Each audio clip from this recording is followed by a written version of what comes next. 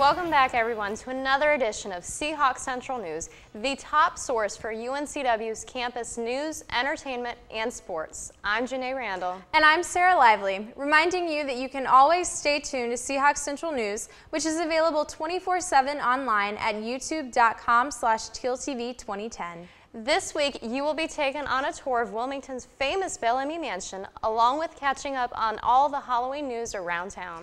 We will also catch you up on sports with Ben Tyson and the rest of the Seahawks sports team, along with the latest movie reviews from Chris Vickery. Seahawk Central News starts right now.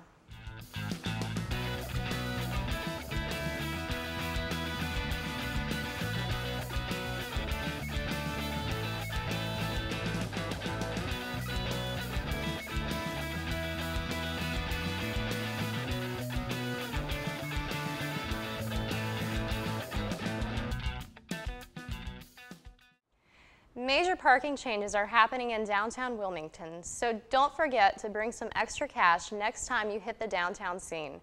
The City of Wilmington Council members have voted on increasing the price of parking tickets, fees, and meters due to an $800,000 shortfall in parking funds for the city. The increase in price will be self-sufficient to fix the current budget issues, but the feelings about price increases are mixed within the community. One of the biggest changes include collecting fees in all parking decks 24 hours a day. The changes will be taking effect within the next 3 months while the City Council continues to monitor and debate further changes to accommodate the budget downfall. There is a lot of talk on campus about Dirty Mega. You may have seen The Rock by Wagner Dining Hall painted for it last weekend. But what exactly is it and how did it get started? Our reporter Laurel Servicki went to get the answers to these questions and more. Thanks, Sarah. I'm Laurel Servicki here with Jason, aka the Permanent Vacation Crew. Jason, tell me a little bit about the Dirty Mega and what kind of got it started. Dirty Mega is a party every month that we throw. It's myself, Lord Walrus, world's greatest DJ, with my crew, Permanent Vacation, which is a bunch of DJs, rappers, designers, and so on. One of my homies here, C Mills, repping the party. It's at Soapbox, it's the last Thursday of every month. And it's just a big party. We get a couple hundred people to come out. We have lights, photos, dancing, like lots of dubstep, house, electro, rap music, so it's a big, fun party. In my opinion, the best party in town.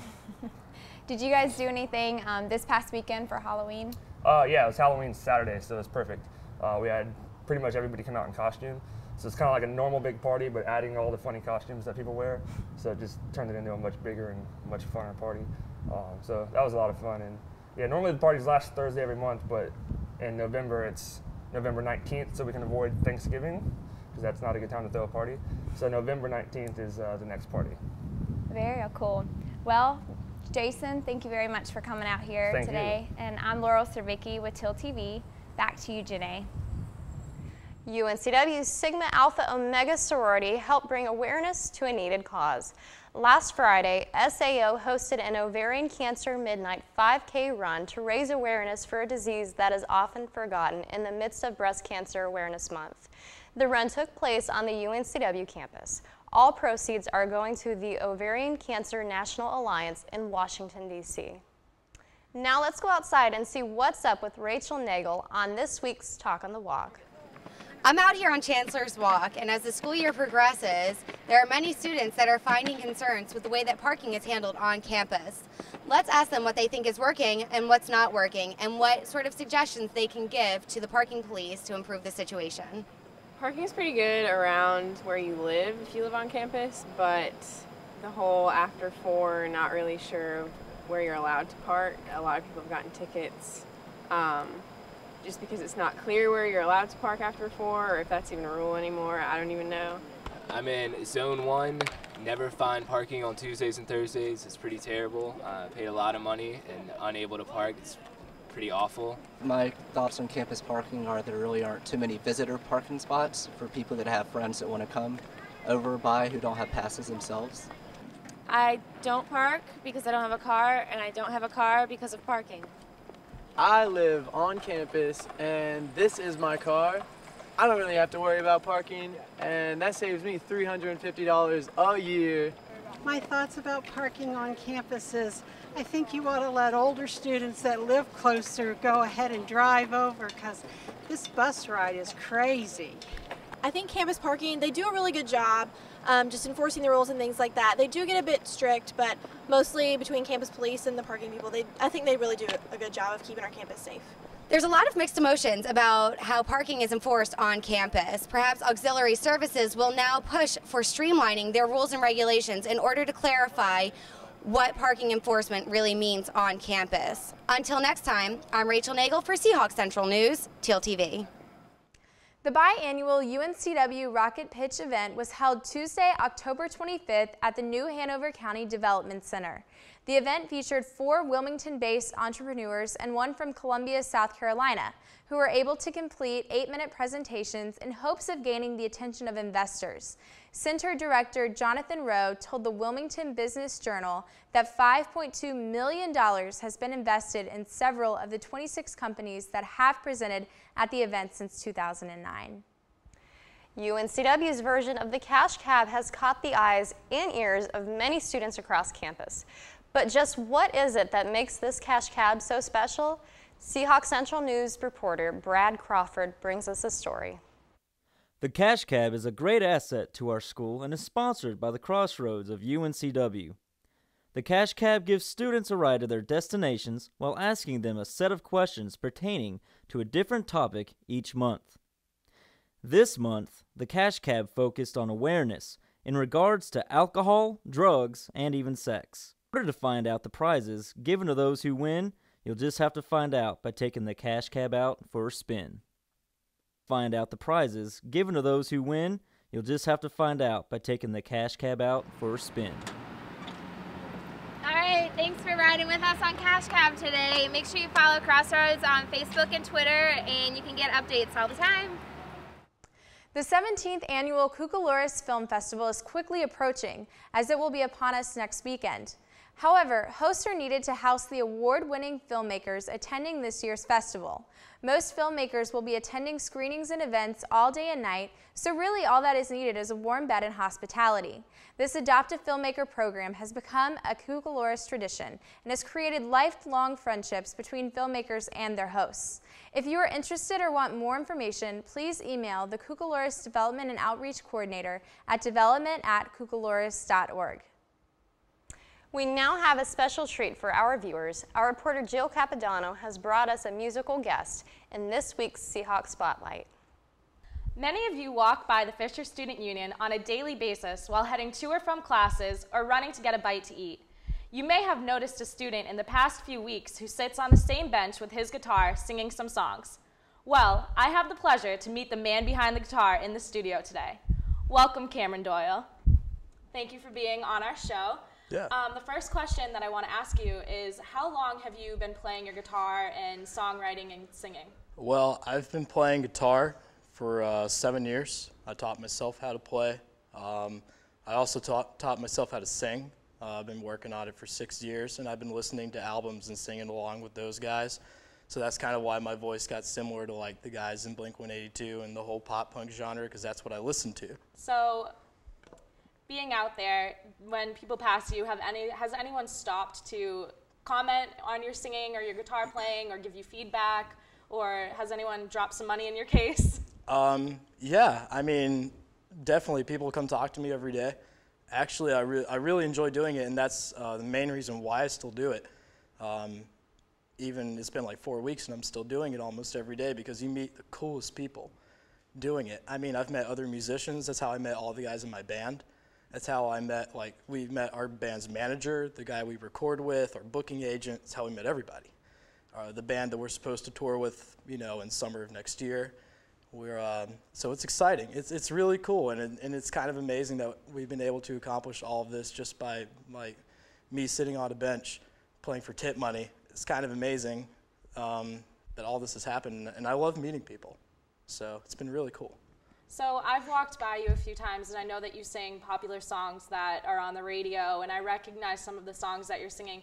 Do you also write your own songs? Do you have any original songs that you sing and you play as well? Absolutely. Yeah, I write my own stuff. And that's part of the reason why I love this band that we've been able to put together is because you have me, Chris, and Ryan, who all play guitar, and we all also sing, and we're talented enough that we all are able to write our own music. So we're tossing around ideas every time we meet up. And we have so many ideas going, and we're able to write songs really easily, and it's a blast. It's a fun process to do. I just usually play covers because I love Blink. They're my favorite band of all time. And a lot of the time, I just feel like you can't go wrong playing stuff by them because as a college student, you know, everybody knows at least one song by them, and they write really great stuff. So I do it just because I enjoy playing it. But every now and then I'll slip in original stuff, and people will come ask me who wrote it, and I'll say I did, and you know, I like the feedback from people. It's cool. So you're out there for the sheer enjoyment of playing for your peers at UNCW. Yep. That's awesome. That's the whole reason I do it. How many days are you out in front of the Fisher Center a week?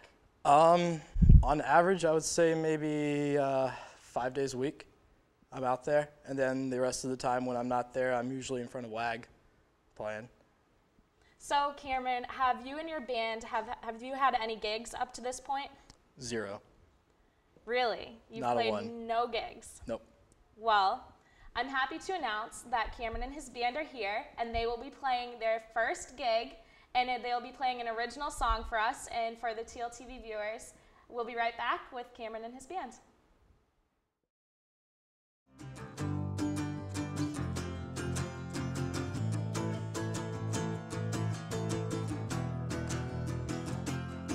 Well, she's a punk rocker with an iOS agenda. She took an RPG to the Board of Education. She's got your heart in one hand with a grenade pen in the other. She's got her daddy's eyes with her mother's resolution.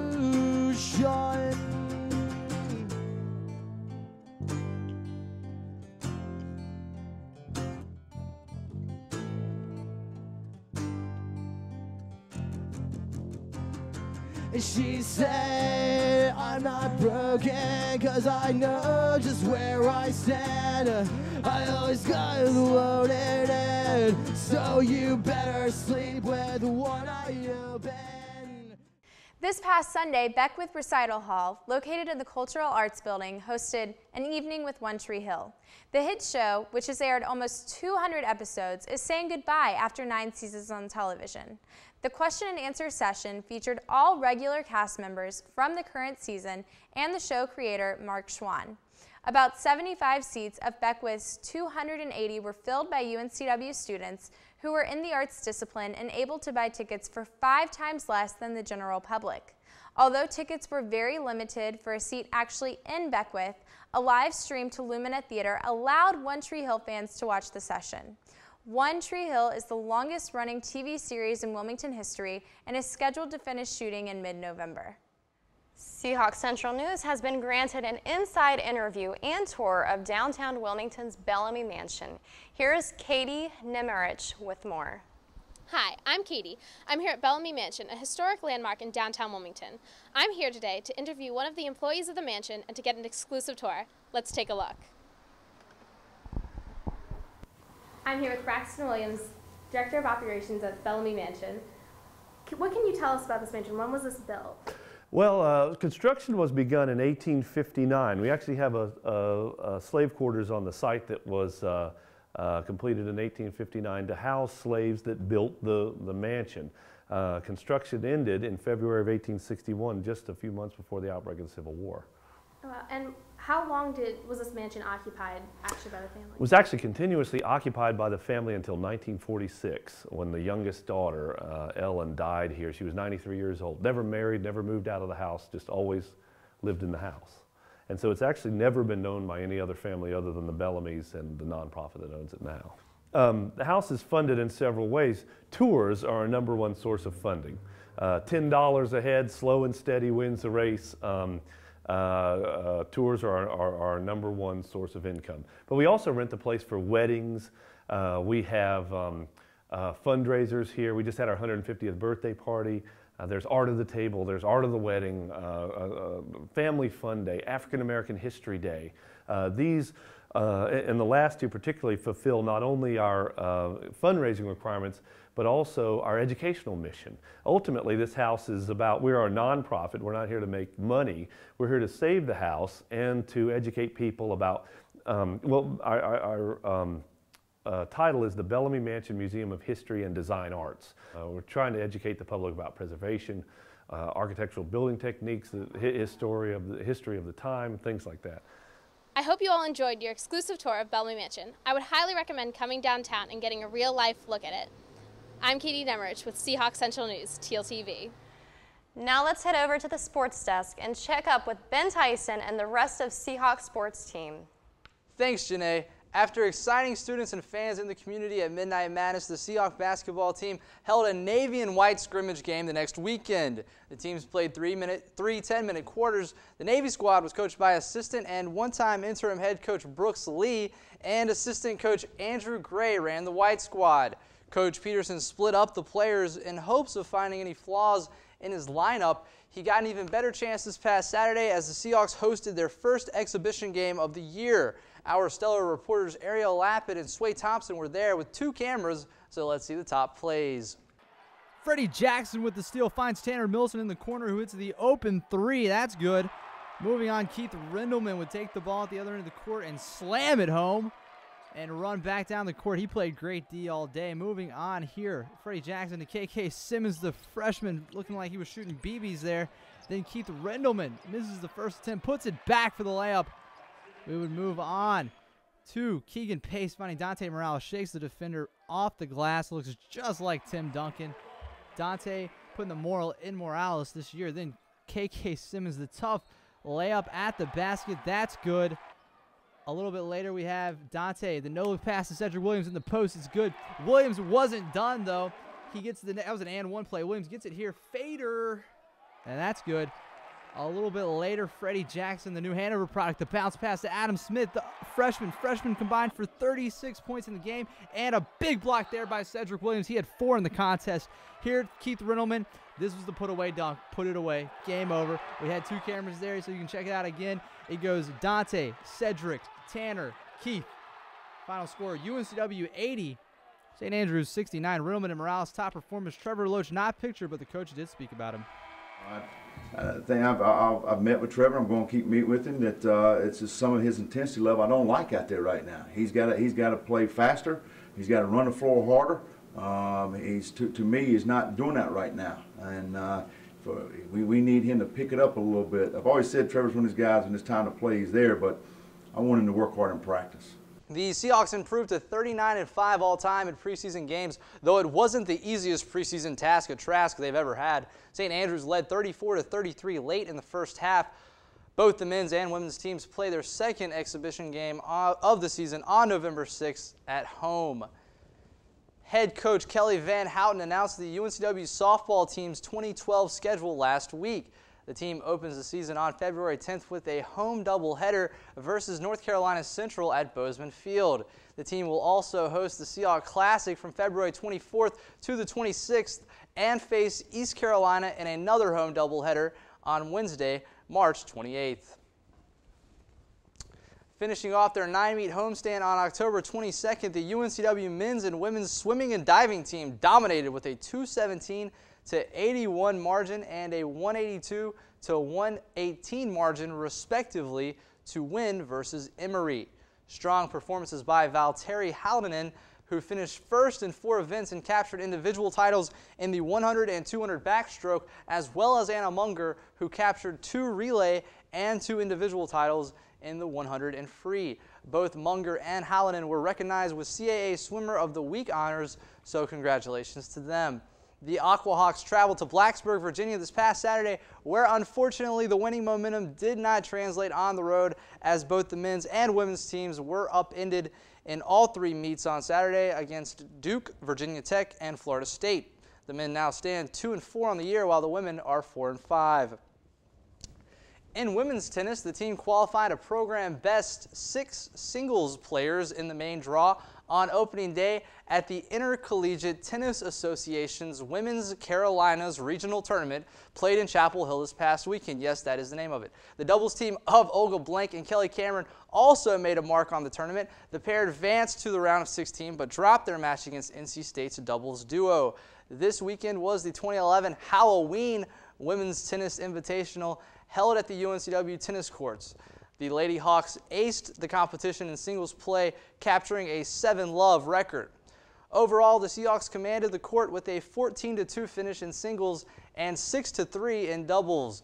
The girls were able to put together 2 days of quality play, giving them the title for this year's Halloween Invitational. Switching sports, the UNCW volleyball team improved to 11-16 overall and 4-6 in conference play after beating George Mason at home this past weekend. Christy Late had a 34% attack succession rate to go along with 22 kills and a tough 3-2 victory. The scores of the games were 23-25, 25-20, 25-23, and 15-13 in the final. It doesn't get any closer than that, folks. Junior Jennifer Mallard recorded 16 spikes and freshman Morgan Klein had 14. On the defensive end of the court, sophomore Haley Collins had 28 digs and sophomore Courtney Porter added 6 blocks to go along with 9 mercs, a less violent alternative vocabulary word than kills. Feel free to use it. The team returns to action on November 4th at Virginia Commonwealth University. The men's soccer team struggled in 3 consecutive close losses. Last week, VCU came into town and came out victorious 1-0. The goal came on a pass from Jason Johnson that a Seahawk defender deflected into his own goal in the 64th minute. That weekend, the team traveled to Towson, Maryland, but fell to the Tigers 2-1. Towson picked up the lead in the 49th minute on a goal by a fellow named Olan Kunle Banjo. I couldn't make up a name like that. And Thomas Driver responded by scoring his 3rd goal of the season just 54 seconds later. Freshman Jacob Von Coppernol picked up an assist on the play, but it wasn't enough as Towson scored again in the 64th minute. Thanks to Phil Martinelli's strike, Brandon Miller had 6 saves in the defeat. However, the Seahawks didn't hold their heads at all, coming back the next weekend to fiercely battle the Delaware Blue Hens at the Seahawks Soccer Stadium. Jack Ward scored his 3rd goal of the season early on a penalty kick, but it was matched in the 54th minute by John Deenan of Delaware, scoring on a PK resulting from a UNCW handball. The game went into overtime until Vincent Mediate blasted one in from the top of the penalty box. Final score, Delaware 2, UNCW 1. The Seahawks fell to 3-12-1 overall and 1-8-1 in league play. The women's golf team and Landfall Country Club hosted the Landfall Invitational this past weekend. Our very own Ariel Lapid was there. Here's a report. Hello, this is Ariel Lapid reporting from the Country Club of Landfall's Jack Nicklaus Golf Course, where the UNCW women's golf team hosted the Landfall tradition this past weekend. The tournament, celebrating its 10th anniversary, drew a powerhouse field of 18, 16 of which ranked in the top 40, from SCC reigning champion Auburn to ACC conference champion Carolina and Michigan State from the Big Ten. A very competitive field of play was assembled. We talked to Coach Ho during Media Day to find out more about this staple in the fall slate. The tournament itself is one of the most prestigious collegiate events in the country, and it gives our UNCW golfers an opportunity to play against the best teams in the country and the best players. And here at the Country Club of Landfall, it is a great venue. It's a very demanding test. The course is in championship condition, and it is just a wonderful opportunity for us to be able to compete at home against some of the best teams. The Purdue Boilermakers captured the title with a 3-round total of 40 over 904. Auburn took second over Ohio State by 1 stroke at 54 over 918 to State's 55 over 919 holes. In individual standings, Purdue's Paula Retta won her first collegiate title by 3 strokes, shooting 2 over par, giving her 218 overall. For the Lady Hawks, Sophia Hugson tied for 13th place. Overall, UNCW turned in a card of 969.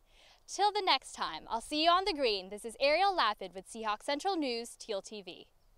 And in one final NASCAR note, Tony Stewart passed Jimmy Johnson in the closing laps to take the win at Martinsville Speedway.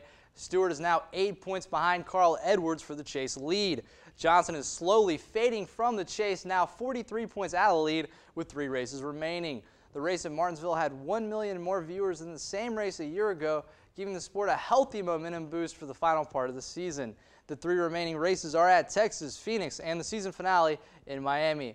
Well, that's all for now. Keep on keeping on. Calling all Harry Potter fans, some of you may be disappointed about the conclusion of the Harry Potter films. However, you can relive all of your favorite moments next weekend in Lumina Theater with friends. The Association for Campus Entertainment, also known as ACE, will be holding the Marathon That Must Not Be Named on Saturday, November 12th, beginning at 1 in the afternoon. Each of the movies in the Harry Potter series will be aired back-to-back, and part 2 of the finale will begin on Sunday, November 13th at 9:37 a.m. Students may stay for the entire 8 films, or they can come for any particular movie they would like to see. Those who are planning to come the entire time are encouraged to bring anything that will keep them comfortable throughout the films. The event is free, and be sure to stop by the ACE office in Cake if you have any further questions. Now that you've heard what is going on campus, it's time to hear what news comes from the big screen off campus. Here's Chris Vickery with Critics on Campus. Thanks, Janae. Welcome everyone to Critics on Campus, where we review the latest movies in the Wilmington area. I'm your host, Chris Vickery, alongside my co-host for the day, Alexa Regimond. We did 2 movies as always, and the first was The Thing, which is a sci-fi horror thriller about an alien that takes human hosts and basically starts attacking all of these people in the Arctic of all places. What were your thoughts? Was it scary? Was it interesting? I mean, it's interesting because usually I don't watch sci-fi movies or go to see them, but it definitely was entertaining for me. It kept me on the edge of my seat.